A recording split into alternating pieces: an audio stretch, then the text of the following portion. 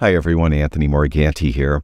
I've recently started to do a short video series where I'm comparing Lightroom's new AI noise reduction technology, they call it Denoise AI, versus the other AI noise reduction applications that are available, at least the ones that I happen to own. Those include Topaz Labs' Denoise AI, On1's NoNoise AI, Luminar Neo's Noiseless AI, and DxO's Pure Raw 3. I've already done one video in this series. I compared Lightroom's Denoise AI versus Topaz Labs' Denoise AI.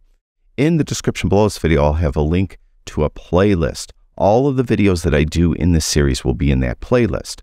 Also, eventually, I don't have it done yet, but eventually, in the description below this video and in the description below all of the videos in this series, I'll have a link so that you could download all of the files I've done or have used in this series so that you could load them on your computer and determine for yourself which noise reduction app did the job best. Now, we're going to be working on the same exact image, of course, for each of these different AI noise reduction apps. It's this Nikon RAW file. If I hit the I key, you can see that it was shot with an ISO of 12,800. If I zoom in, you'll see that there's a considerable amount of noise. I sent it through Lightroom's noise reduction technology, that's Denoise AI, first in that last video. I'm not going to do it again. This is the result I got. You can see that Lightroom did a great job removing the noise. Then I sent it through Topaz Labs' Denoise AI, and this is the result I got from that app.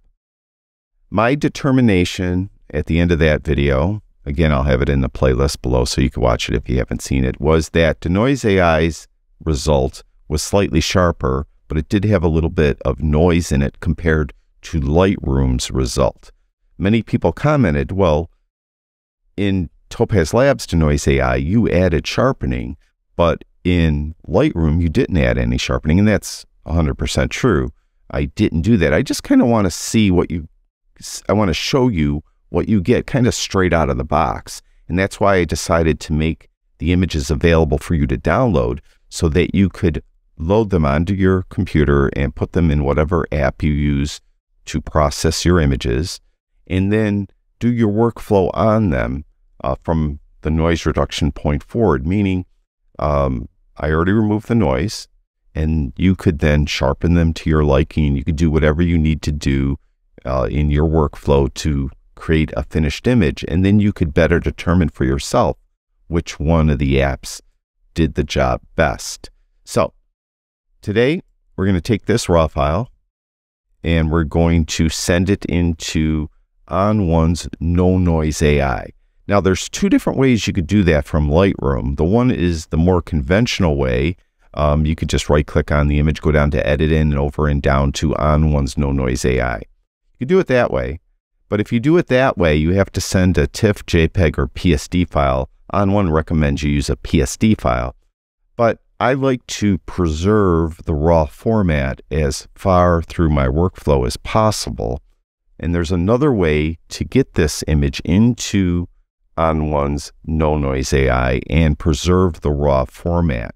To do that, and this is the way I recommend you do it, and you do get a better result. I have tried this, and you'll definitely get a better result doing it this way. Go up to File, then go down to Plugin Extras, and then go over and down, and you could see that there is somewhere down here, On1 NoNoise AI 2023. And if I click on that, you'll get this dialog box. I'm going to edit a copy of Lightroom adjustments. Even though I didn't do anything in Lightroom, this is an unedited file, so I could do either that or this. It doesn't matter. But the file format, go to this drop-down and make sure that you choose DNG, no layers. Just like that, DNG, so that's a raw format. Use the other default settings, and you're good to go, and then click OK. Now, full disclosure, you notice that I had NoNoise AI available as a plugin. You can purchase it. You don't have to purchase On1 Photo Raw 2023, the full-blown app, to get if all you're going to be using is NoNoise AI. You can purchase it separately, and it works as a plugin, in Lightroom and Photoshop. My full disclosure is that I didn't buy it. It was given to me from On1. All the On1 apps that I own have been given to me from On1 because I make videos on them, so they give them to me for free. Skylum Software also gives me all of their apps for free, all their extensions and everything for free. Everything else I buy. I used to get DxO stuff for free, but that it ended. So I buy all DxO stuff. I buy all my Adobe stuff myself. So I just wanted to do full disclosure so you know what I get for free and what I actually pay for. So we're going to click OK. So now it's going to take this Nikon RAW file and create that DNG file and open up that DNG file, still a RAW file, inside of On1's NoNoise AI 2023, I should say. Now you have a little bit more control here. First of all, when you send it in, it's going to automatically do a default amount of noise reduction to it. And you'll be in this split view. And you can take this slider and you can see the before. And then if I go this way, you can see the after. And you can see it did a very nice job. Let's leave it all the way to left so we see the after.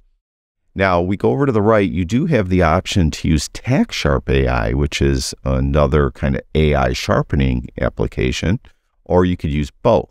Now, since I'm only comparing noise reduction applications, I'm not going to use TacSharp AI or both. I'm just going to use NoNoise AI. You can see that with the NoNoise AI model, the original model, that we have these three sliders. So there's a luminance slider that's at 100, enhanced detail is at 50, and color noise reductions at 100. Then down here you could add some sharpening. It has been my experience that this slider you have to be careful with because you could reintroduce the noise. But you can see as I moved it to the right, it had a considerable amount of sharpening, but I'm getting a lot of noise like around the edges, particularly in here and a little bit on the shoulder over here. So this one I would be careful with. The default setting on that, I believe, is, well, it's going to be whatever you last set it at, but I think the default setting right out of the box is 100. So I'll leave it there.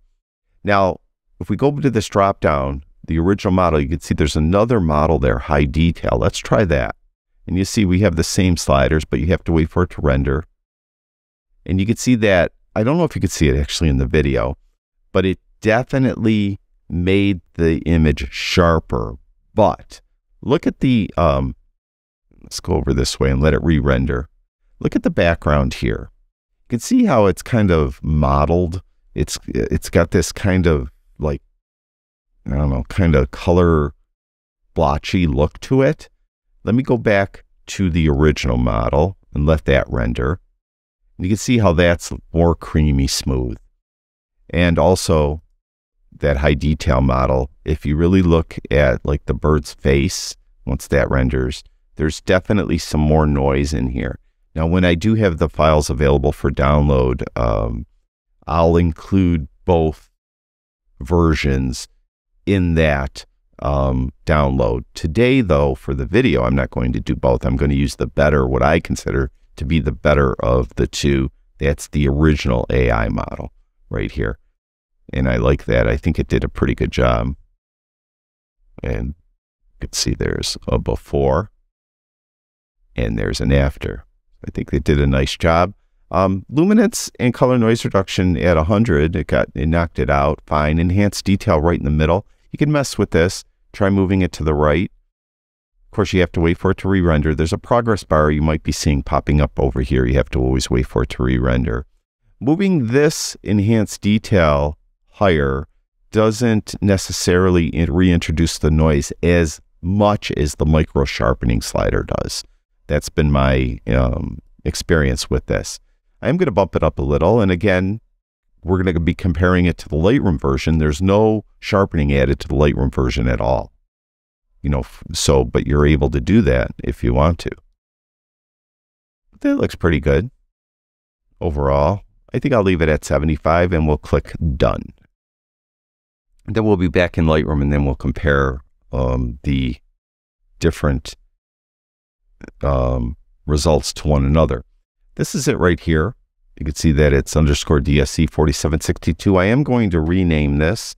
I am going to rename this On1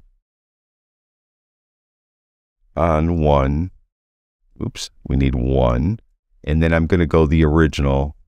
I think that was called the original model, and it's no noise. And the other one was high detail or something like that. And that will be the distinction between the two when you download the images, so you see which is which. So this is On1's original model, No Noise AI, and we'll click OK. All right. Now, let's zoom in. Let's get to the raw file first, the original raw file. And let's zoom in to a nice spot right in here. So we could see the noise in the background here, maybe like that.